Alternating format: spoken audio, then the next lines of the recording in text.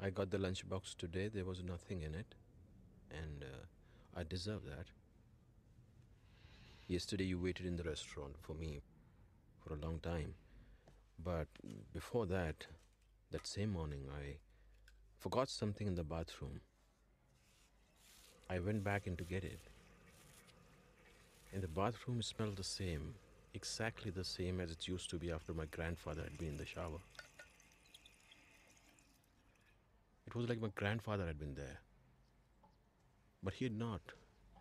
It was just me. Just me and the smell of an old man. I don't know when I became old. Maybe it was that morning. Maybe it was many, many mornings ago. And maybe if I'd forgotten something in the bathroom before, I would have found out sooner. Uncle, आप बैठिए ना please. No.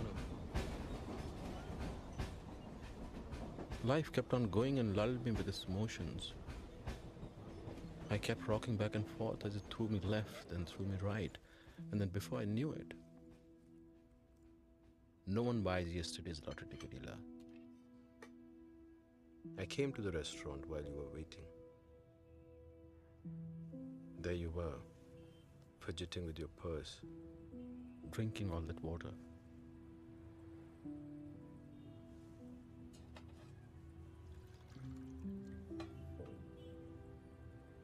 I wanted to come up to you and tell you all this in person, but I just watched you wait.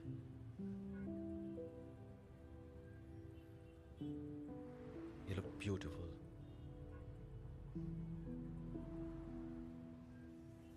You're young. You can dream. And for some time you let me into your dreams. And I want to thank you for that.